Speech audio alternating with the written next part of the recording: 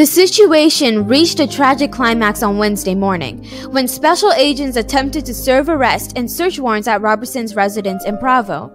The raid resulted in Robertson's death, reportedly after he pointed a gun in the agent's direction. Craig Robertson was facing 3 counts, including interstate threats, threats against the president, and attempts to influence, impede, and retaliate against federal law enforcement officers by threat. The complaint contained alarming details, such as Robertson's post about cleaning his sniper rifle in preparation for President Biden's visit to Utah. The incident and its investigation have undoubtedly drawn attention, not only due to the high-profile targets, but also because of the broader context of political polarization, online extremism, and the potential real-world ramifications of online threats. The killing of Robertson during the raid serves as a sobering reminder of the gravity and potential violence that online threats can spawn.